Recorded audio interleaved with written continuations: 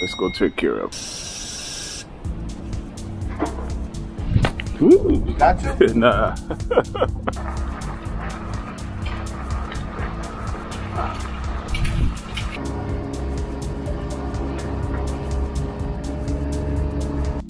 We need to bring this back another foot, Jay. This is 25, we need to bring it 26. All right, so basically we got a big old patio. Basically coming about 26 feet out to here. And that over there in that corner is gonna come out probably about 20 feet. All this is gonna be concrete. We're gonna do a picture frame, as they call it. Finish here, broom finish inside the picture frame, a smooth finish along the borders of the picture frame. And we also gonna do this side here. That's gonna come out about 10 feet.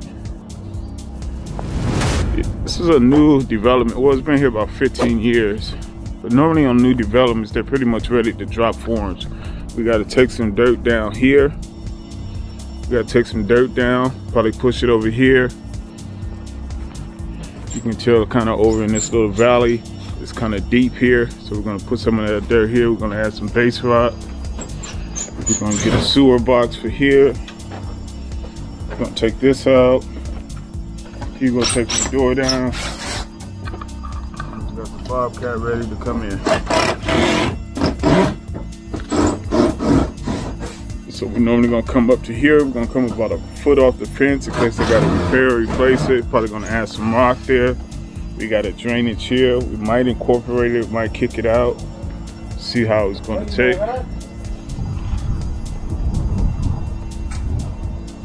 Yeah, so that's what we have. Ready to rock and roll, let's get it.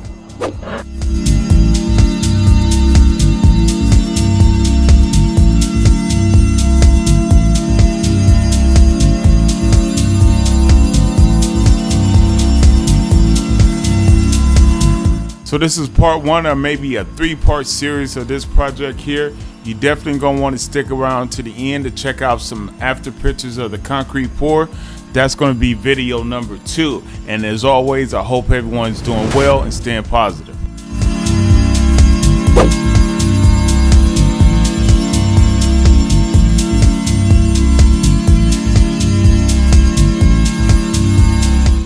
Yeah, so with any construction project, there's always something that comes up and nothing never goes true to plan. But for the most part, we hitting on all cylinders. But with this job, we had the attack of the bees. Now, I believe this beehive is a big beehive that was underground here next to the customer's door here.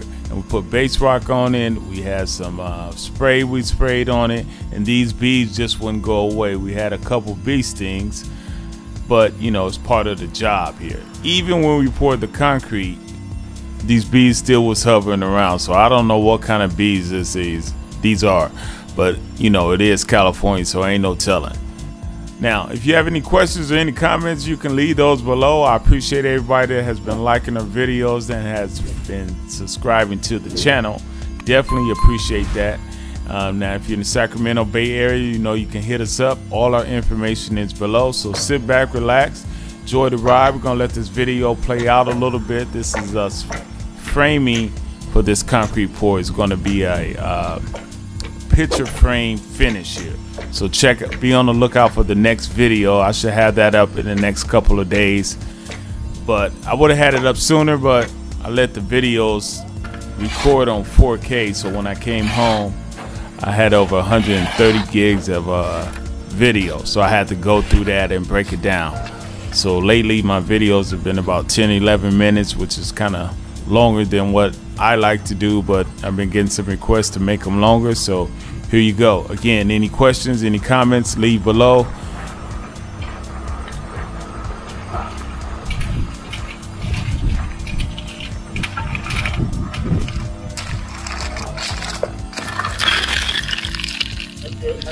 Oh, okay. No, go. No.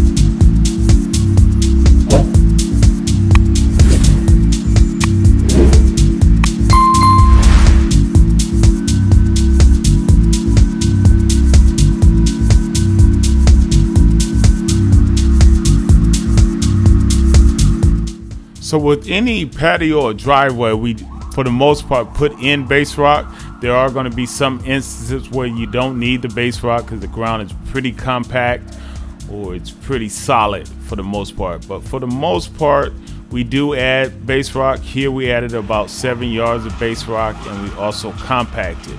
Now you can think of base rock as a subfloor for concrete.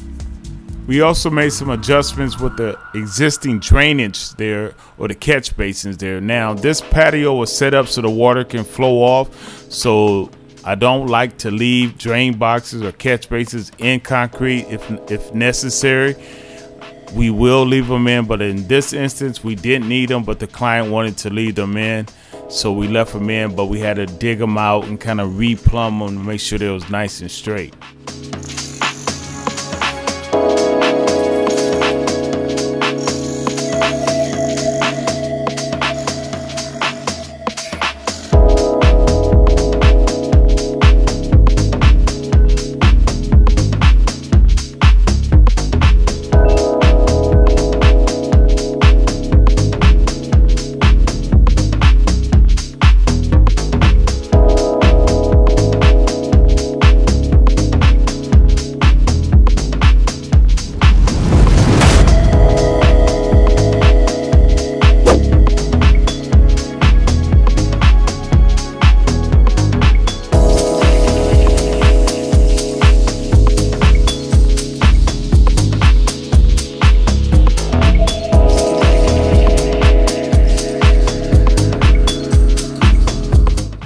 So again, there's going to be a part 2 and a possible part 3. Also, I want to thank all our new subscribers and the people that have subscribed to our channel and has continued to follow us. Greatly appreciate that. I did get a phone call today from a lady down south, well, in Southern California, and it's very, very positive feedback she left on a telephone message. So she has a small project down there now. We're not in the LA area, but she really wanted my input. So I just want to tell her, thank you very much. She know who she is. I don't want to put her name out here, but that's what I mean by, you know, you got to stay positive. You got to hang around people that are positive, and it's cool to ask for help.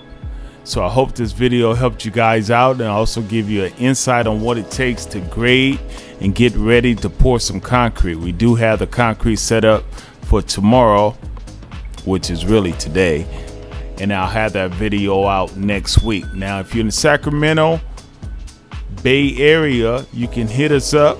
All our information is below. I appreciate you guys.